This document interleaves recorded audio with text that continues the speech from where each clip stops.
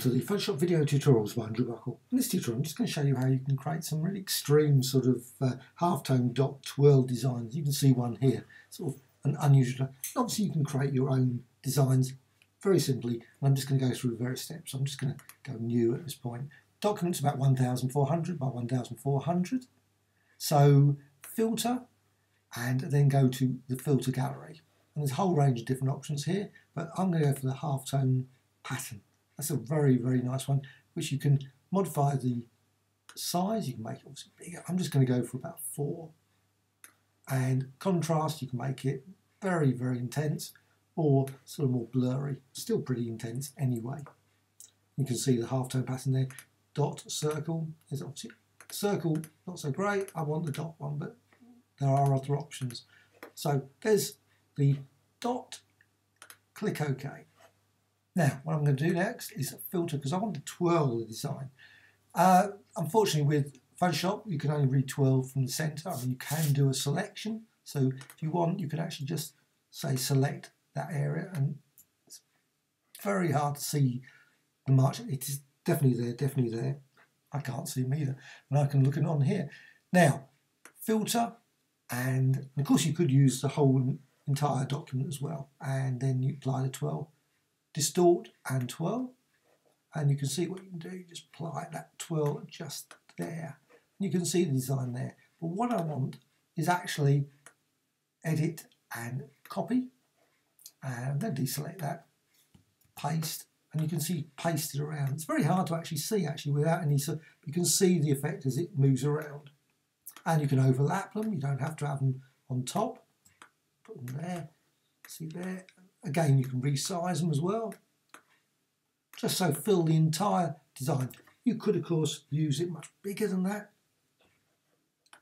or even smaller if you wish. So just going to overlap so you can see the design.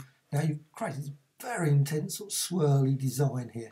Now what you can do then is flatten image, and then go to, again, distort and twirl. And I'm going to go the other direction. I don't want to sort of twirl in the same direction, so I'm just going to twirl in that direction. And then you can see you've got the design, all the twirls, and they've been twirled in together. But I'm going to go back now. So I've created that, but I'll show you what. So if I go back there, and I can actually virtually do the whole thing. So I'll do the select the whole of the area, and then apply the twirl. There's a twirl there. And then you get different effects just by using different areas. So you can just create a whole different design of this sort of twirl and distortion there.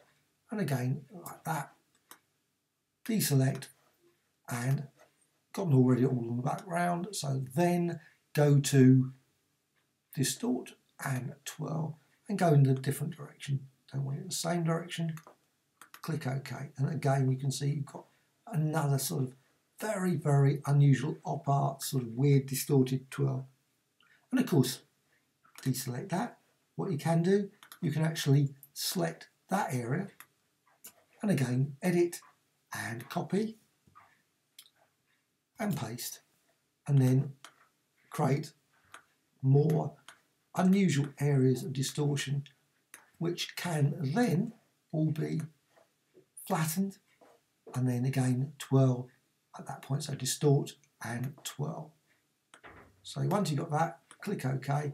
You can create very unusual landscapes, unusual weird designs, very quick and easy. And of course, once you've actually done that, you can then go and use other effects. So maybe stylize, oil paint to add, maybe not so with that high settings, but that setting there. So to create a very unusual design. Hope you found this tutorial of interest. Please subscribe to the Graphicxtras channel, always adding many new videos, and also please check out the www.Graphicxtras.com website. Lots and lots of tutorials on this site, tutorials for Photoshop, Illustrator, Affinity Photo, and many other ones like Paint Storm Studio, great product, Clip Studio Paint, and many more.